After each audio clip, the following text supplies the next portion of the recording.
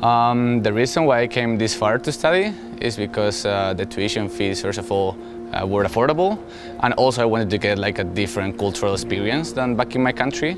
So I thought it was a great opportunity to both study in English and get to know another culture. Plus the education here is of a higher level than in my country, so that was of a greater advantage.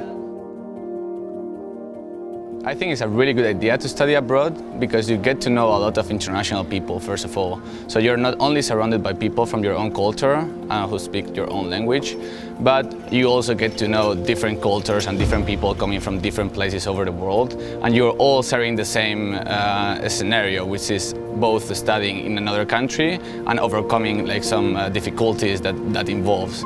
So I think it's a great opportunity that everyone who has the chance to take should do. Here there's a lot more opportunities than back in my country. To begin with, the government provides with scholarships for people who cannot afford to pay their own tuition fee. Plus, if you're still struggling with your money, you can also work and get a grant from the government. That helps a lot of people to come here to this country to study. That's something that we as students appreciate a lot from how this country works.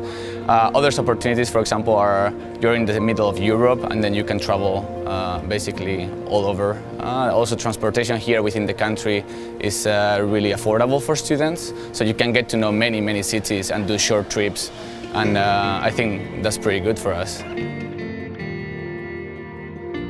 For me to overcome the cultural difference was not so difficult because I travel a lot back when I was like 16 to 18. I travel a lot around the world, I would say. But still it's a struggle to go to a country where you don't speak the language. That's the main difficulty. Also the weather and all the activities are different. Also the culture of the people and their behavior is different. So I think you just have to approach people from this country and try to adapt to what they do. Also see why they do it this way, right? And I think that's a good way of interacting with the culture and overcoming the difference between yours and theirs. Even when the studies are taking out of my energy, and then you should go to classes, prepare for your exams, and also do your internship and final thesis, my ultimate goal is to have my own company and work for myself.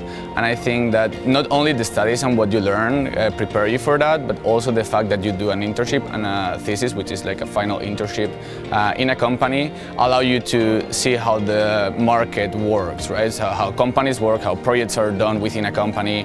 Plus, you also study with a lot of international people, so your network is quite broad. So that allows you to have like different options and different points of view about the different topic or business, whatever you want to work in. The studies helped me to get to my final point, both by providing me theoretical and practical work. So on one side you have all the teachers in your school who can help you solve doubts, gain more knowledge about something, or they can give you tips about how industries work, so you can decide by yourself, is it worth for me to go there or not. Plus, when you go to a company and you do an internship, then you can really see how is it working there, right? So you can have an overview of how the industry where you want to work is before going there and say, okay, I will work like an engineer. Then first you go and you say, okay, how is it working as an engineer? And then you see it by your own eyes.